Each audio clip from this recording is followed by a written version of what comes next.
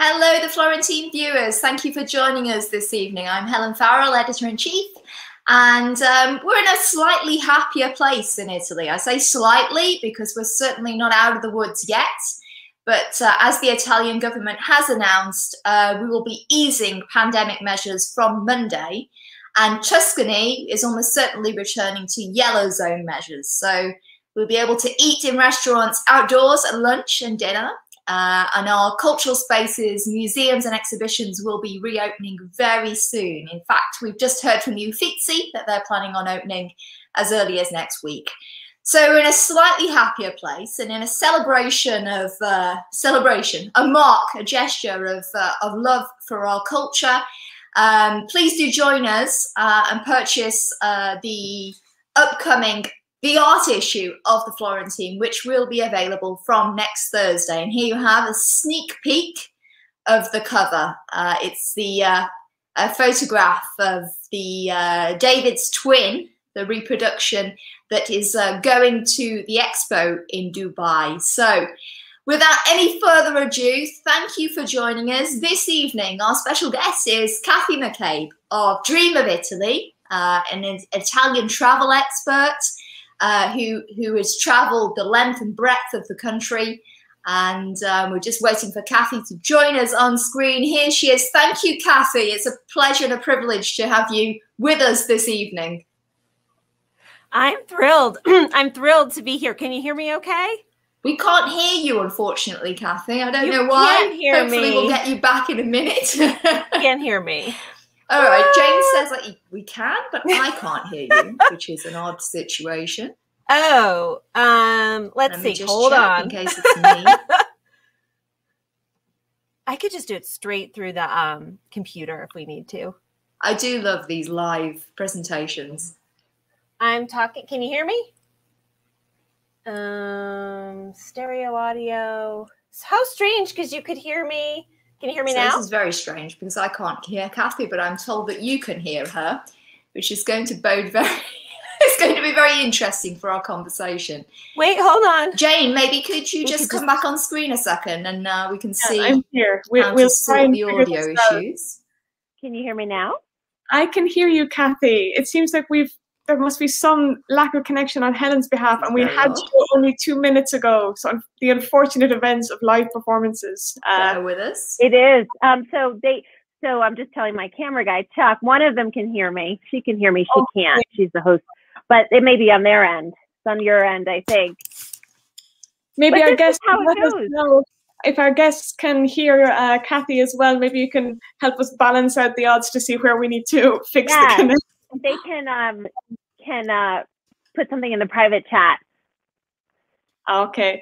Well, what we'll do is we can begin our chat anyway, Kathy, not to lose time on resolving audio issues. And maybe we could start with how Dreaming of Italy came about, and when did the concept for Dream of Italy Travel Mag begin?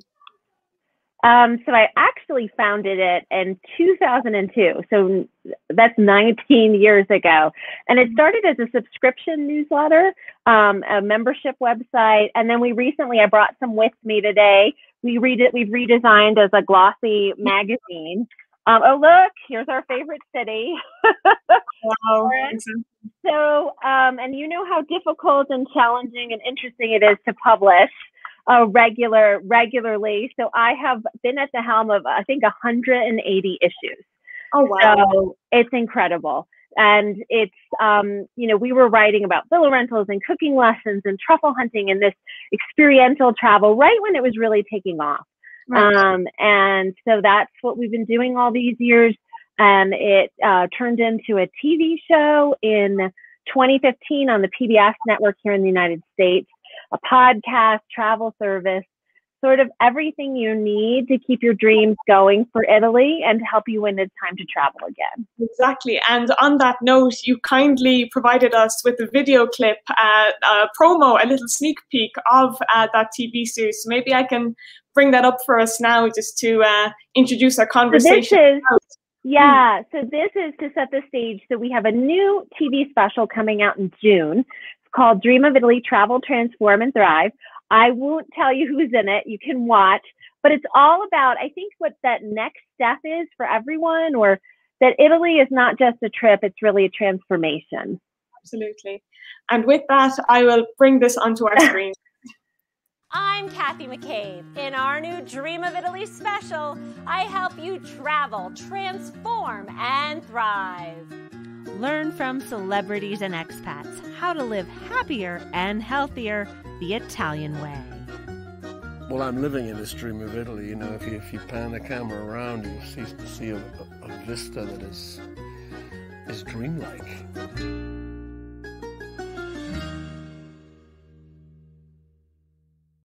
That is so enticing. I can't wait for you to tell us a little bit more about what we can expect in that series. So it's really about how you can live better through Italy. So what happens to so many people is they take that trip and they're like, wow, I should drink espresso in the morning, or I should take an afternoon pausa. I should take a break in the afternoon. They start to incorporate parts of their life, parts of the Italian lifestyle into their own lives.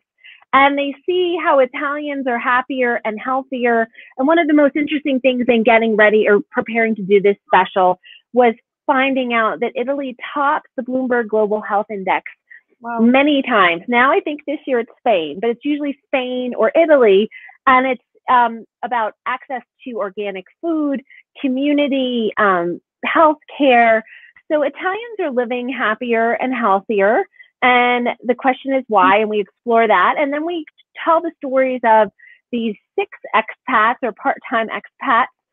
Some are famous, like Sting and his wife Trudy, who have a wonderful estate near Florence. And some are not so famous, but will be, because I'm telling you, the breakout star is my friend Sally Carasino, who retired to Florence. Oh, she's a pistol. And her dog Zoe, unfortunately, who passed away. She's in the special. And then we also have, there's a lot of Florence connections. There's a disproportionate amount of Florence in this special. David and Alicia Bach, who brought their family on a radical sabbatical to Florence. They're in the show. Michele Capecchi, who I know writes for you, the attorney who we talked to about visas and citizenship. And then we do a really cute scene where we have a Sunday lunch with my friends Erin Pirazzini and Alberto Pirazzini, who are half American, half Italian family. So if you love Florence, there is a lot to see in the special. And undoubtedly many of our viewers are going to be eagerly anticipating all of those episodes, and some very well-known names locally here as well, of course. Some of those will be familiar to people tuning in, so I'm sure they're looking forward to learning more and delving into perhaps different aspects of life here. So it's certainly bound to be interesting.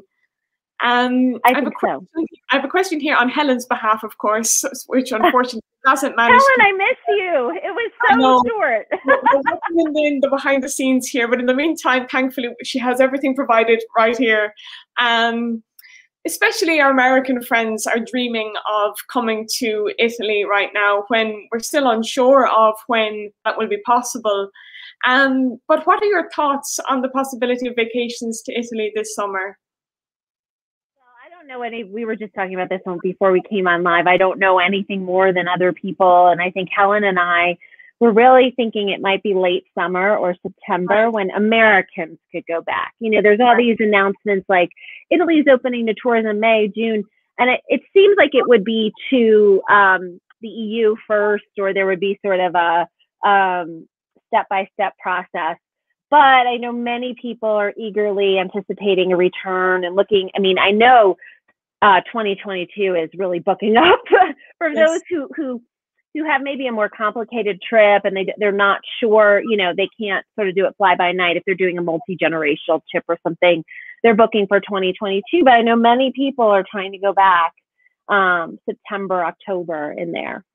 Okay. And of course, it's also hypothetical really for everyone. I know. Day-by-day basis. Yes. But slowly but surely, I feel we can start to, as Helen said, we have that slightly more positive signs of a new reopening plan at the very least. And I'm glad to hear that. Fingers and toes crossed that everything will go according to plan. So another topic then of interest for our viewers undoubtedly is how you visited the length and breadth of Italy and had incredible experiences on both a professional and personal level. Have you anything that you're particularly looking forward to seeing on your next return to Italy? Well, I've done it over 26 years, so it wasn't like, I went up and down so many trips, personally, to my mother's ancestral hometown, which really started my whole obsession. And professionally, so many, we did a great Florence episode, Venice, Bologna, Abruzzo. I really fell in love with Abruzzo. So, it's not that like one place that I need to go back to. It's just the smells and the tastes and the air and the coffee. That first espresso when you get off the plane. Nothing like it. I can imagine, but then I can't even imagine. And I'd really like to go. Trieste is something that has been on my list for years. There's a wonderful Jan Morris, who was the queen of travel writing, book about Trieste. I can't believe I've never made it there. I'd like to get there. I'd like to go back to Sicily. But I'll go anywhere. That's the beauty of Italy, really, isn't it? You can't go wrong. Wherever you are, you're bound to find beauty, which makes it just an endlessly fascinating place to visit, and undoubtedly to work. Have Italy as the focus of your work must be incredibly rewarding too, that you're embracing culture and cuisine and meeting so many interesting characters. It must give you a lot of joy. Well, I've done it for 19 years and I'm not tired of it yet. And that says a lot, that says a lot. Also about how endless Italy is, absolutely endless in possibilities. And even just one city like Florence, you could never completely dig through it. As you know, with your work, with the Florentine, it is such a rich, layered place. And I can't wait to get back. And that's it. And I think another one of the greatest joys of Florence particularly is the fact that there's a museum and gallery. It almost feels like on every street. And you might just see a doorway and maybe a small plaque, and then you enter and you're immersed in an incredible environment and atmosphere with centuries of artistic and cultural heritage. So it really is, as you said, it's endless. There's just so much to explore. Then you have your podcast. Just maybe you could tell us a little bit about that as well. So I started the podcast last year. It's hard to keep up with everything. I got to tell you, the content machine. So I've been working so much on the TV special this last year, but we've just restarted. More episodes are coming. We just did a wonderful one on Seeds from Italy, which is a great company, to make your own Italian garden here in the US or wherever you live. And you probably know how essential the garden is to Italian culture. So it's a chance to go a little broader. The one frustration with television is how brief it is, but to take the topics and go further. We have 2 podcasts coming out on citizenship and claiming citizenship if you have ancestral roots. And so more than 16 million Americans have Italian blood. So, and I know the demand for citizenship and passports and other options is really booming. And so we have those 2 coming out next week, which will help people learn how to, it's a great option if you want to live there, right? It makes it a lot easier. That's it. And have you any guests you can reveal to us on the podcast, or does it tend to take any theme for each episode, or how is there a structure to the podcast series? No, it's usually one. These are 2 companies, ItalyAncestry.com and My Italian Family. There's usually one guest per episode. Frances May is the author of Under the Tuscan Sun, has been on twice. Oh, great. And it's just a wonderful opportunity to let things breathe, and even what you can't, and you understand, like with the Florentine, you have a word count, right? You can't, you can only get so much in. And so, so people can check that out, dreamofitaly.com. You can click on podcast. But the TV show, you can watch all of the back episodes. And they're all still airing on PBS and on Amazon Prime. It's great to have the audio alternative too. I think we've all probably over in screen time, and it's great to have the choice, either listen to some content or just to give our eyes a break too, and just be hearing about Italy is as interesting as looking at visuals of it. So I think it's great that you've offered a variety of resources to learn about Italy and to get to know these. Also that very important information, particularly about citizenship, it's something a lot of people ask about and can be quite overwhelming to kind of pinpoint details. So it's great to have that made clear and accessible for people who are looking to get it. Yes, it offers a lot of options, and I'm going through myself. I have sort of a more convoluted story or a path because of the 1948 rule, which is actually in this special. We kind of go back to my story and see where my new dream, is coming true. And Michele helps me with the citizenship information, but it's a really hot trend, as you know. And it's wonderful because people can pass it on to their children. Their children can go to university. It just gives you so much more options. And I think, I'm curious even what you guys are seeing. I love talking to other journalists and other people who are publishing, like what trends you're seeing. And I think people are looking for what's next. So what are our lives going to be like now? Yes.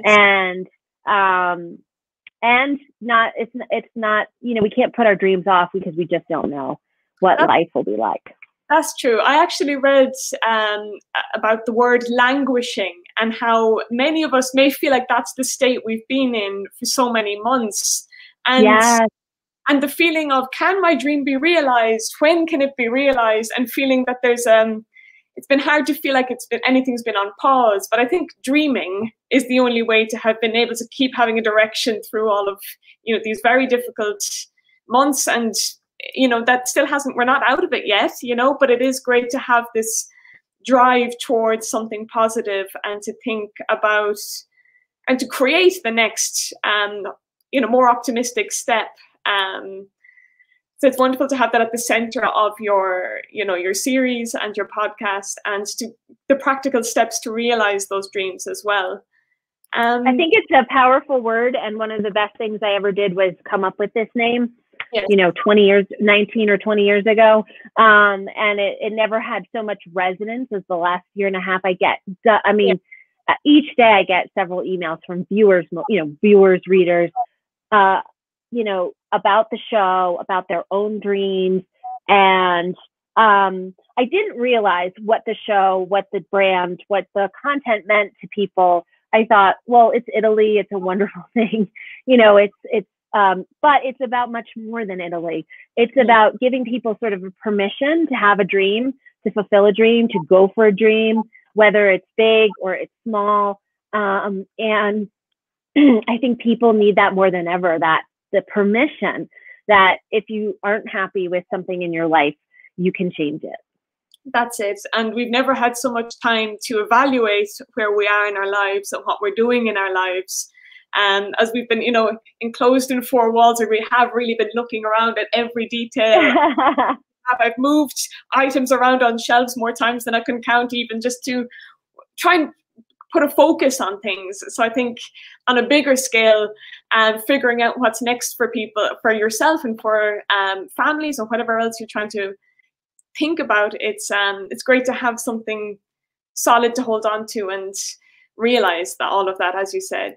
And then perhaps we didn't give enough focus to your travel mag, and it's okay. There's so much as well. There's so much to cover here, but that's one thing we didn't really get to grips with, did we? Well, I brought some issues. So I publish it now 6 times a year. I was doing 10, and I was doing 10 for many years. But I just thought with the new format, it gives you a couple weeks breathing room to get more content together. And we cover every. I don't have the issue with me, but we just did one called "Making Their Dream of Italy Come True," and it was about people who made their dream come true. Very similar to the content of the TV special. But it was people who started, went to Italy, got inspired, started a business at home. A man, John Henderson, who retired on his own in Rome. Yeah. Another woman who runs trips to Tuscany. So we're diversifying the content. The content has always been where to eat, who to meet, what to do, what to see, everywhere, all over Italy, and that remains. But we're doing sort of more profiles of people who've made their dream come true, recipes, things we can enjoy even when we're not going. Yes, that's it. And that is one thing I think a lot of people have been seeking recipes. That's what we've noticed. There's never been such a hunger for Italian cuisine, because it's something that people could recreate in their kitchens wherever they were. And as you said, we discussed coffee. At least you can, buy an Italian coffee and make it your at home, even if it's not quite the same experience as entering a cafe in Italy. And it brings you as close as possible when you're not able to visit, I suppose. Well, everyone needs their mocha pot. I did a little, it's even in the show, where I go through the typical Italian day and sort of the rhythm of the day. And we started a little scene with Sally and her mocha pot. And it's incredible. I am sure the statistic is more than this, but I read that 90% of Italians own at least one. I'm sure it's like 99. Yeah. And then, again, I'm going with Helen's questions. As you know, we'd hoped to have Helen here, but she had an interesting question here saying that you were ahead of the zeitgeist when you launched a subscription newsletter and reader support model all those years ago. So what do you view as the future of a community-based brand like Dream of Italy? I thought that was such a good question. I was looking at this. She sent me the questions. I was looking at it last night. I'm like, oh, Helen, that's such a good question. I actually do. You never know until you look back. I was ahead of my time. I had a membership website 19 years ago, or started one 19 years ago. And I think even this special that we're doing, where Italy is much more than a trip, it's a chance, I can't speak, to thrive, to transform. When I came up with the concept in 2019, of course, no one knew there would be a pandemic. So that hit, I think it is hitting when it comes out right at the right time. We were talking about events, and I was really getting into doing live events, as I know you were before the pandemic. And I think that there will still be a need for those, a hunger for those, maybe doing a little more with, I used to bring people to Italy. I just got really busy, but bringing people or hosting people in Italy, I think would be interesting, like taking them through the whole experience. But I'm not totally sure. It's so funny, sometimes people have paused in this pandemic. I actually have a very personal story related to Italy that I'm working on a book. So that's much more sort of my own focus. It's my whole I have the craziest story of how I rediscovered my ancestral hometown and then everything that came with that. There's a lot of mystical aspects to it. And so I know that that's something I'm going to focus on personally, but for Dream of Italy, we will see. It's, it hopefully will take people, it's taken them through the pandemic. We did something fun. We did like a crowdsourced issue and a crowdsourced podcast. And I love that because lots of people write or want to write or have I always say my readers, my viewers, they know more than I do in a lot of ways about, places in Italy. And so to bring them in to be part in creating the content, it's something I'd wanted to do for like 10 years. I just hadn't gotten around to it. So maybe something more like that. So there's a lot of new, virtual reality. There's a lot of new things all the time. But I think I'm still pretty traditional, with the print. It's still print, like the Florentine. Yes, still gets mailed to people. That you can't quite replicate that. No, I'm a firm believer in the value of having something paper in your hands too. I think there's nothing quite like it. However, having said that, we found that having this window into our community and speaking with our community through these digital channels was a really interesting thing to have learned throughout this period. And I wonder, would we have really, all of us, taken such a digital dive had we not been forced to? I think I think we've never been familiar with it all. We have been doing virtual workshops throughout the winter, and I do plan to resume some, but I just have been feeling like, and we are going to do a few, and we're doing a big premiere party, which will be digital. So any member, anyone who's part of Dream of Italy, is a paid member, will come to our online premiere party. You guys are all welcome, and we'll show more of the special.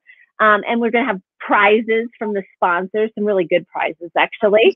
And so that's another way to bring the community together. And so I think there's still a place for all of that. But I know you must feel like this too. I just want to like run through the grass and go to the beach and have drinks with my friends. And, you know, we're hungry for that tactile experience too. Absolutely. And I think that there's nothing quite like it, as you said, just to have that, the physical company or people around you, and to hear voices around you is something it's been said many a time during all this, but we will appreciate it more, so it's something to dream about. And another one here from Helen is, how can the Florentines audience become members of Dream of Italy? And as you mentioned, that there'll be a members only premiere party of the new PBS special on May 27th. Yes. So it's a good time to sign up then, if you could. Yes, and you've actually, I always do these bonuses. So Helen will probably understand really well with subscriptions, with memberships. It's always like, I have done Dream of Italy espresso cups. I've done Dream of Italy olive oil. I've done DVDs. I've done books. So right now, the two bonuses are the premiere party invitation and also a wonderful ebook from our friend Judy Witz-Francini, who is in Tuscany, and her recipes, one of my favorite recipe books or cookbooks. And so if you go to dreamofitaly.com, you can there's a join up on the menu. And the wonderful thing about the membership is you get access to 180 back issues. So if you're planning a trip anywhere, you can look up all the content. You can get the issues, but you can also, all the issues are on web pages, which Elaine, a woman who works for me, updated all the content. It took her a while. So everything's updated. So it's a great resource. And you can also get anything about the TV show, the podcast, the virtual workshops. We have a coloring book. I didn't bring it with me, but that was something I did over the COVID, was what would be sort of fun to, like a fun way to visit Italy. So I hired an illustrator and we did a Dream of Italy coloring book. Oh, that's great. Can I ask what kind of images, or can I'm sure I could guess some, but what kind of images did you have in that? One was like, there's a checked, like a restaurant with a checked tablecloth. There's sunflowers, gelato, pizza, a road with cypress trees, some of the iconic images, but then also just those everyday things that we love. Espresso. I think we had we had like a collage of mocha pots and espresso beans and coffee cups. Can you tell I actually only had this much coffee this morning? I'm in Denver, so it's morning. Can you tell I keep bringing up coffee? I think I need some more. Whereas we're reaching the end of our working week here, so we're on the wind down as well. Whereas you're just waking up there. There's lots of comments coming in here. People very much looking forward to your special and thanking you for this talk as well. So I will invite anyone tuning in to ask any questions as we come into the last few minutes of this talk. Yeah. It's last few minutes. It went fast. With Cheryl, who has said that the latest issue is beautiful. So I'm sure people are. That was the one. I don't have the cover with me. It was one of my favorites. The one about people making their dream of Italy come true. So you can get it if you come to the website. Oh, that's great. Yeah, that's. Oh, how nice. Oh, Joan loves this looks like, it's not, but Angela Caputi, I think it's Angela Caputi in Rome does necklaces like this. Okay. But I got mine at TJ Maxx, and it's very funny. I wore it a lot in season 2. I mean, it was summer, and look, if you wear white around, this is my tip, you wear white around your neck, you look younger, you look brighter. Well, I have this guy write to me like a month ago, and he's like, Kathy, my gay brother and I are going to buy you a new necklace. Like, stop wearing the necklace. So I haven't worn I wore the necklace in season 2. I haven't actually worn it in like 2 years. But today I was like, I need something. So I'm going to wear my big white necklace. Thank you so much, Kathy. I hope we've covered everything you'd wanted to discuss, unless there's anything I've left out there that you'd like to slot in these last few minutes. Well, the big thing coming up is the special Travel, Transform, and Thrive. And so if your viewers are in the U.S., they can find it on their local PBS station early June. You can come to dreamofitaly.com, and we have a search box where you can put your zip code in, and it'll tell you what channel, what time. And then eventually it will be on Amazon Prime internationally and on YouTube, and people can see it everywhere. But there's a companion book coming out with the show. And then people have an opportunity, Americans, if they support, so it's public television, if they donate to their local public television station, they can get all kinds of gifts, including an extended DVD, a sunflower. I have it on from Del Brenna in Portona. I have it on back here somewhere. So I always have a little bit of Tuscany with me. I also have I always wear a bell from Capri that was my mom's. So I always have Italy with me right there, but it's a great chance for people to support public television if they live in the U.S. Okay. And we do a little recipe booklet. As you said, recipes are really hot, and I had a really fascinating or interesting or touching experience. My parents have passed away, and I had all their, I had a lot of their belongings in a storage space, and I found 2 of my grandmother's recipes, and they're actually going to be in the recipe booklet. One is one is handmade ravioli, and so we all have very deep, whether you're Italian or not, so many of us have really deep connections to Italy. It grabs you and makes you stay here for sure. Absolutely. The quality of life is obviously, it would be remiss to ignore the difficulties here currently. So it would, we have to always remind ourselves too of, what we owe Italy to help it be rebuilt too in the best way possible. So I think it's what we all treasure about Florence, what we all treasure about Italy makes us dream about it, but we also need to care for it, I think. So it's great to have, the right, just the consciousness about, what we want Italy to emerge from this crisis as, and how we need to support the soul of Italy, which is its cuisine, its culture, its people, and so many other things. So it's great to just keep thinking about Italy when you're afar, and I'm sure viewers who've tuned in are even more highly anticipating their trips, which hopefully you'll be able to take soon. And I'll direct our viewers once again to your website so they can get all that info on what we were discussing during the talk. And with that, Kathy, I will say thank you so much for joining us. It's been lovely to speak. Thank you for pinch hitting. I'm so sorry.